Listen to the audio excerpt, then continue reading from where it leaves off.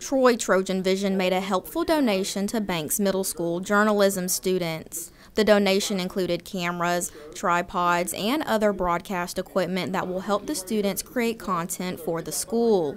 With Banks School being familiar with Troy University and TrojanVision, the donation was made to create a better connection with the middle schoolers that have an interest in journalism. We had these cameras, we had upgraded a few years ago our cameras, and these had just been sitting in a drawer.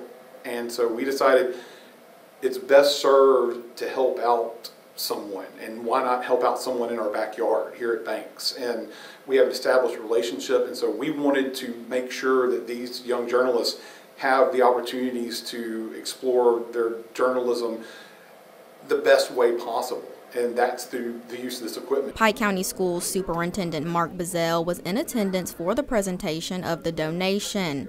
Bazell says that the partnership and donation between Troy University and Banks School will mean a lot to the students and the program. The journalism program started here at Banks, started a number of years ago with just basically bare bones, and it's grown every year.